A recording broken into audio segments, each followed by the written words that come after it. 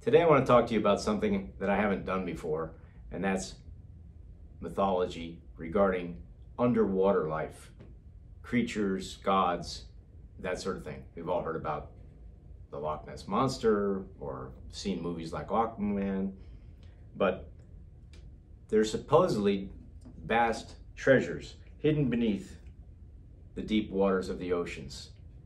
And what I have here is a demonstration to see if we can actually replicate one of these situations to where we can have their vast riches appear from out of nowhere. What we have here is we have an altar, and then we have plaques of the protectors. And the protectors are a little bit interesting. That one being somewhat of a serpent,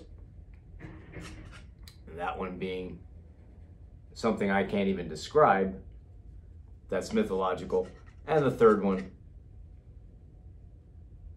with the triangular forces such as the Bermuda Triangle, whatever the case may be. We've heard of these sort of situations before. We place the plaques on the stand.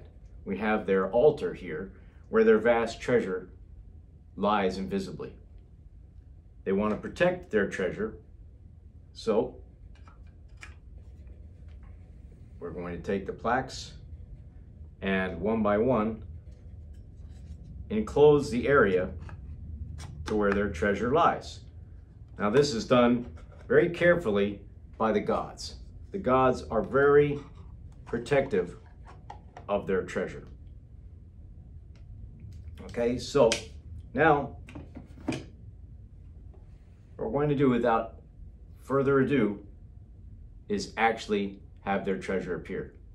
And what's that? That's in the form of a golden monolith with their interesting looking gods like Loki or the other various gods on there for protection. And with that,